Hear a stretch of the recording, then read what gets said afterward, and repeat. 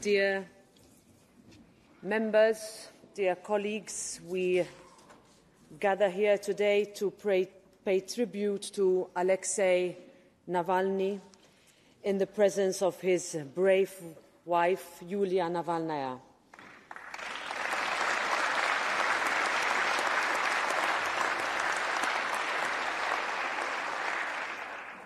Dear Yulia, thank you for your readiness to speak in this chamber to the world in such painful circumstances. It is truly an honour to welcome you to the European Parliament.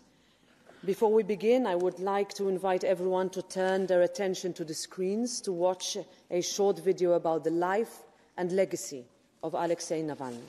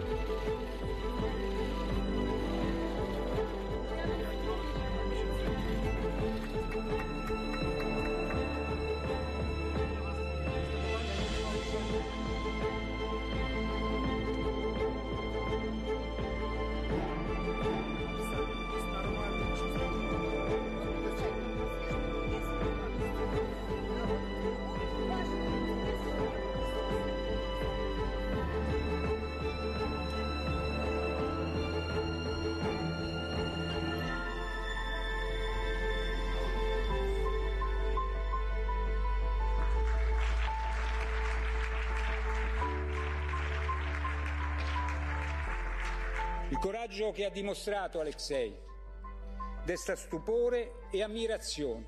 Lo hanno minacciato, maltrattato, avvelenato, arrestato, incarcerato, ma non sono riusciti a metterlo a tacere. Ha lottato instancabilmente per il popolo russo. Jailed opposition politician and Sakharov Prize laureate Alexei Navalny's condition remains of deep concern, with journalists reporting it as critical. So from here, on behalf of the European Parliament, let me once again call for his immediate and unconditional release.